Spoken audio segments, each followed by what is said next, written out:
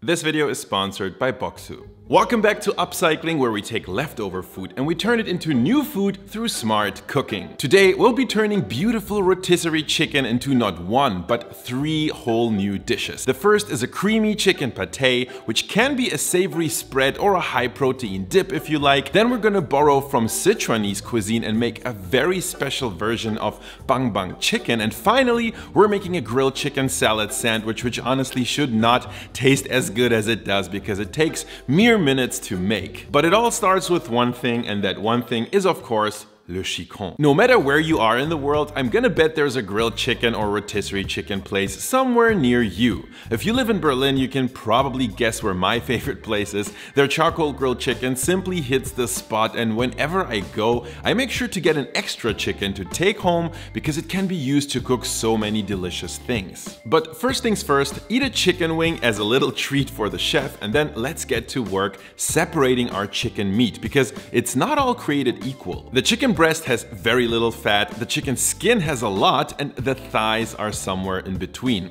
The more fat, the juicier and the more forgiving the meat will be when you work with it. So let's jump straight into our first recipe, which is chicken pâté.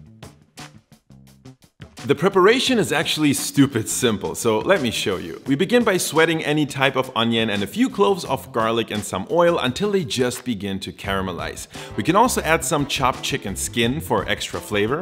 And then once you see a nice and toasty fond build up on the bottom of the pan, the time has come to deglaze. I use apple cider, but you could use cognac, champagne, hell, even Sprite or Fanta would do the trick. What we want is sweetness and a little bit of a fruity or complex note. You can probably get all chefy with extra flavors here, but the only thing I'm gonna recommend you add is cinnamon. Sounds crazy, but it works. Then we season with a generous 30 cracks of black pepper and of course some salt, before adding a little balsamic vinegar and yes, the chicken.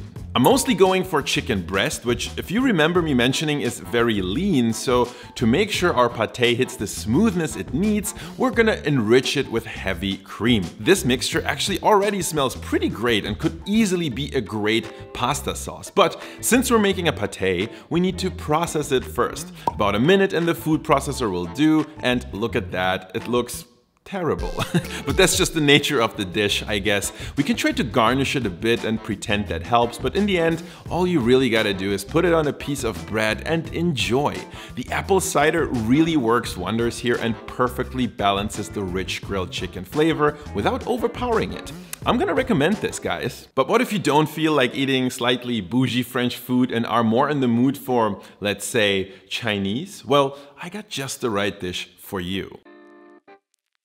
Let's begin by making a delicious dressing, the base of which will be sesame paste or tahini. Add soy sauce for a salty umami kick, dark Chinese vinegar for some zing, toasted sesame oil for nuttiness, ground Sichuan pepper, toasted white and black sesame seeds, and some chili crisp, which I'm actually gonna strain because I don't need the solids this time around. For a bit of fresh bite, we add minced garlic and ginger, and it's time to mix. I mean, look at this color, guys. How cool is that? This is actually called guaiwei sauce in Sichuan, and it's pure crack. Or at least it should be. It actually wasn't because I forgot to add sugar. Very, very important to bring all the flavors together. And now that's what I'm talking about. In fact, it tastes so good I could almost drink it straight up, but hold on, we must not forget the chicken. First, grate some fresh cucumber and put down a bed of that on a plate.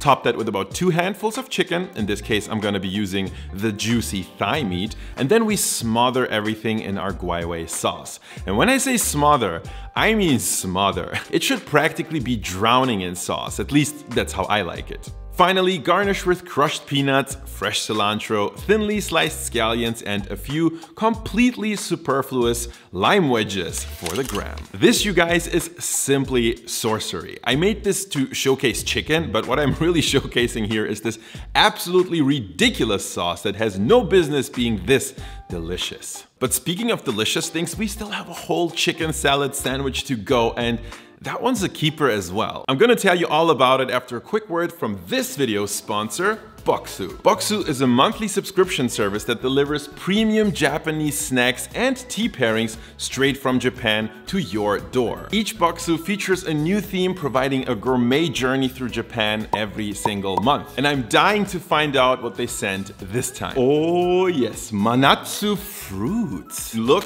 at all these delicious snacks. Normally I'd be sharing these with friends or the team, but this time more for me. So let's see what we got and try something. I think I'm gonna go for this one. I can read some Japanese, so I have an idea of what's in here, but you know what? Even if you don't, Bokksu always sends you this beautifully designed booklet, and it has all the information you need on who made the snack, what the story is, and what's inside. So in case you're allergic, don't worry. This snack is okaki crackers with lemon and salt. So this is how the little cracker looks. Oh yeah. There is no denying it. The Japanese are the masters of snacks. And you as well can get all of this goodness delivered to you. If you want to have your own Japanese snack celebration at home, simply click the link in the video description and use my code Andong15 to get 15 bucks off your first Bokksu order. Thank you Bokksu for sponsoring this video. And now let's go make that chicken salad sandwich.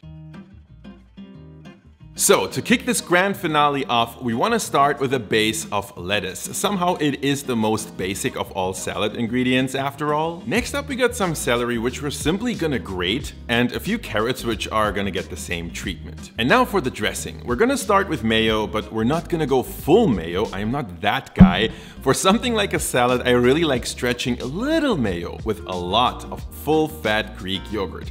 Still super rich, but not as gloopy and sinful as mayo itself. But you know, where there is richness, you're usually well advised to add some acidity for balance, and this is certainly no exception. A healthy squeeze of fresh lemon juice is a much needed addition here. And now as always, season everything with salt and pepper, and it's chicken time. This salad is where I think the chicken skin really shines. Chop it up finely so you don't get large stringy bits in your salad, and then go for some meat. I actually think both breast and thigh meat works almost equally well here, so it's really up to you. One good mix, and then all we need is a toasted brioche burger bun, a few spoonfuls of our salad, and a slice of freshly melted, beautifully processed cheese. And you know what? It's probably my love for all things sandwich, but this is just too good to pass up on. I can imagine feeding a whole gang of friends on a picnic with these, and I don't think anyone would complain. And now the only question left is, what should we upcycle next? Make sure to leave your suggestion in the comments below, and I'm gonna see you in the next video. Thanks for watching.